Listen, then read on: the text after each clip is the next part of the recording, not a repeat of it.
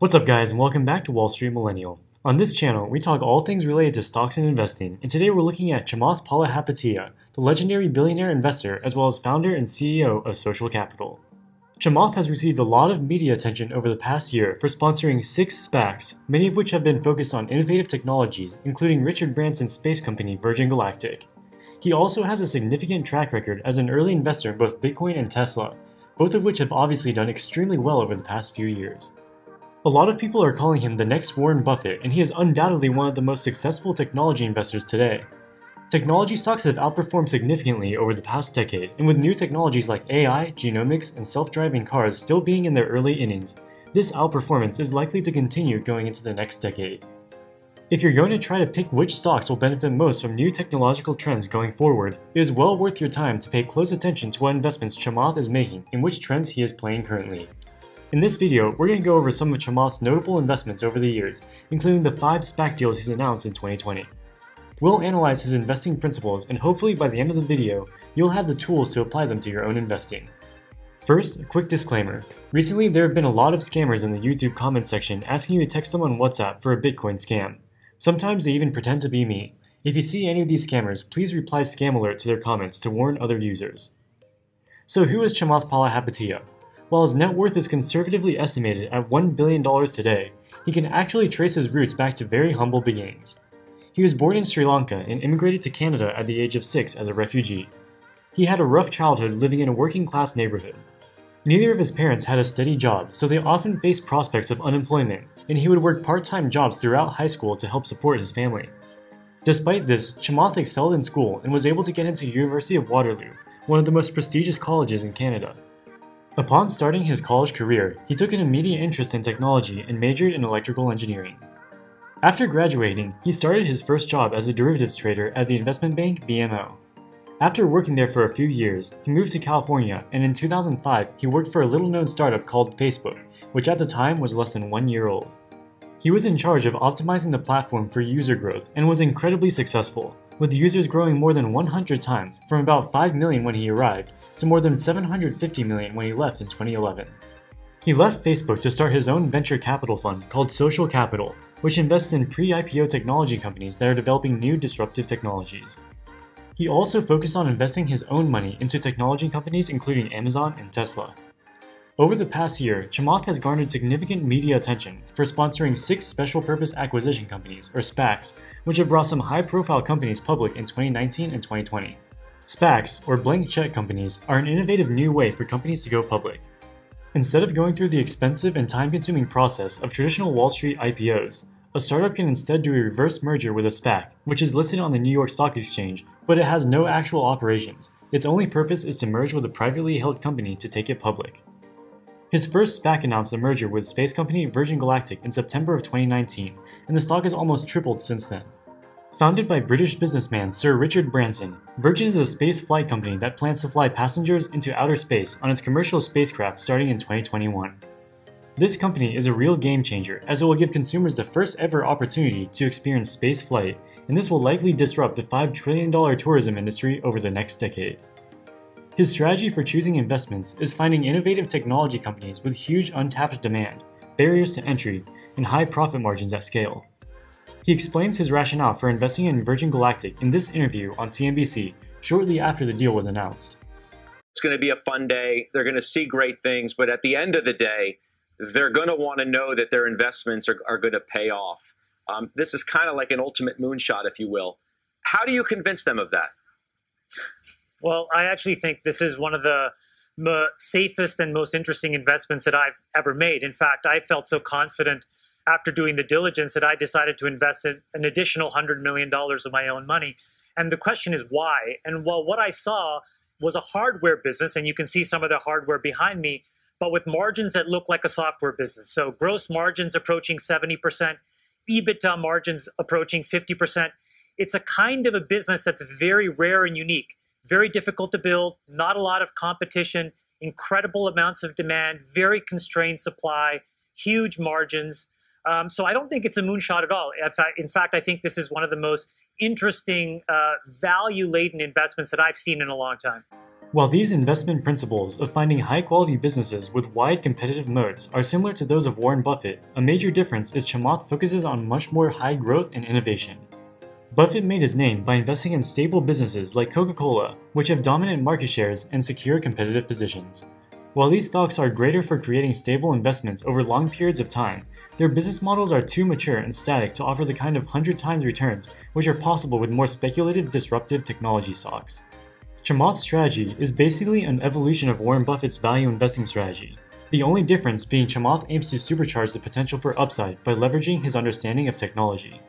He has applied these same principles in choosing acquisition targets for his other SPACs. In 2020, he has taken online home buying platform Opendoor public through a SPAC, and recently his IPOE SPAC recently announced his acquisition of the popular consumer finance app SoFi. Both of these are innovative tech companies with disruptive technology they will use to disrupt two of the world's oldest industries, real estate and banking.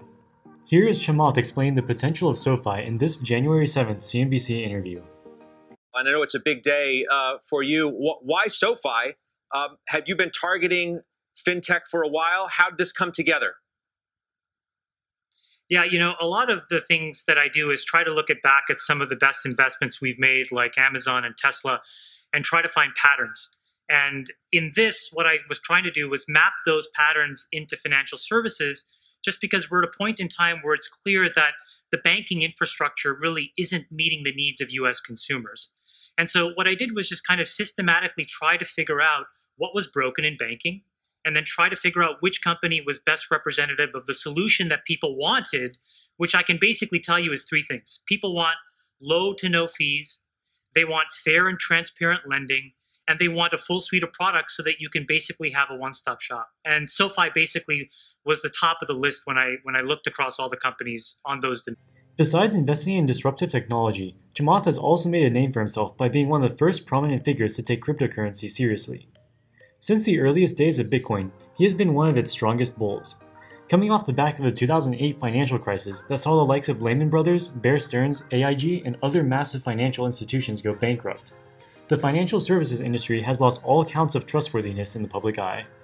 Small pension holders, investors, borrowers, and just the everyday Joe all had to question the system that bailed out greedy bankers and traders while millions of Americans were out of work.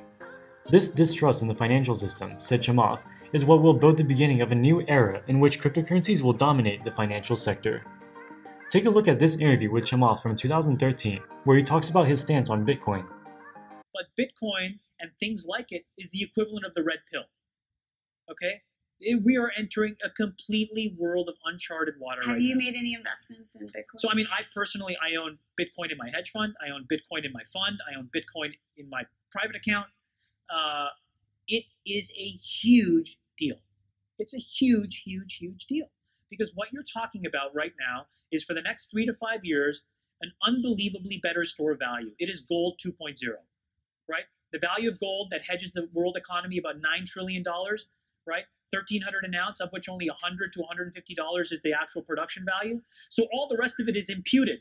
Where, Lena, you and I have decided that it's worth $1,300 an ounce. Well, guess what?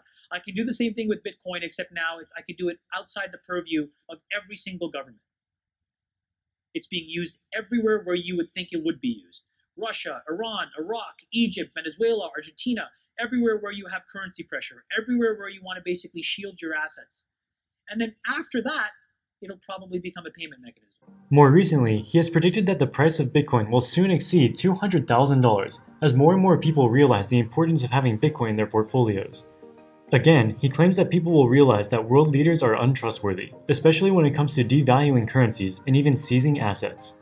Because of this, investors need at least a small portion of an uncorrelated hedge to what happens in the traditional system, and Bitcoin is the way to do it. Regardless of whether or not you think his reasoning is sound, no one can deny that the price of Bitcoin in the past 7 years has vindicated him. Back when he first announced he was long $5 million in Bitcoin, it was only trading at around $100 per coin.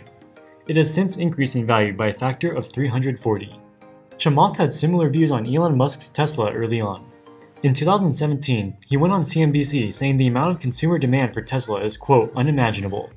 At the same time as Tesla was going through its darkest days with the production of the Model 3, and short bets against the company were growing by billions of dollars each month, Chamath predicted that the story of Tesla would ultimately mirror that of Google, Amazon, and Facebook. Take a listen to part of this interview from 2017. The point is that you have a lot of people right now that are short this company. And the reality is, I think it's you cannot do it. And the reason is because the amount of consumer demand that this company has is unimaginable. In 4 years, they've captured a third of every luxury car. In 4 quarters, they've captured 10% of every luxury SUV. They actually, when they announced the Model 3, BMW saw a 25% decrease in the 3 Series. So this is a very dangerous stock to be short. There's clearly a desire by consumers to have this company win. And so from our perspective as just an equity allocator, the right way to play this right now. How much more capital do you think they're going to need? So I think management thinks it's about 10 to 15 billion. We think the worst case scenario is about 20, which is another reason why, we think these bonds are fantastic, because it just creates just complete downside protection. Obviously, Chamath couldn't have been more right about Tesla stock.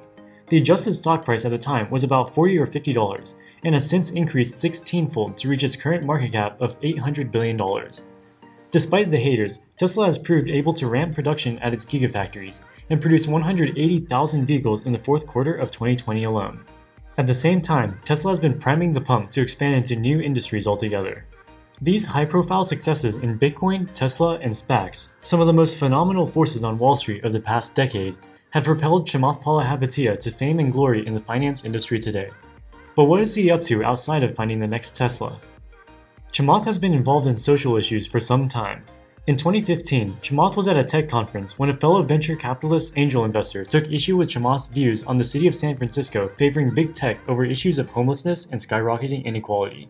Take a listen. Every city department to build 30,000 units. Is that not enough? I think you have to see the follow through. All I'm saying is you can provide economic frameworks to solve these problems. You can say for all these companies that want to be there, you could provide another kind of tax that says, hey, this is a subsidized housing tax, and we want a piece of your equity. And a company can choose to not be there. But if that comes home, imagine how many more units they could build. 300,000, 1 million. Imagine how much free education they can give. PCs in every school, subsidized ways to learn how to code. I mean, this is about making what they're doing an order of magnitude more impactful. That's all I was saying. Last point. You ridiculed Google for not being generous enough. They're paying No. I said, when you pay $1 million, Google's participating in San Francisco. You don't know what you're talking about. Ron, they could have taxed those guys $10 million and Google would have paid. He has also criticized Facebook, where he once worked as an executive, saying, quote, social media platforms in particular have been used and abused in ways that we, their architects, never imagined. Much blame has been thrown and guilt felt, but the important thing is what we as an industry do now to ensure that our impact on society continues to be a positive one. However, he later backtracked on these comments somewhat, saying that he believes Facebook is a force for good in the world, and that his comments were meant to start an important conversation rather than criticize one company. Chamath has not been immune to criticisms of himself. Many people have raised concerns that by going on air so much with CNBC and other financial news outlets, much more than other managers, he is overhyping his own SPACs to retail investors to his own benefit.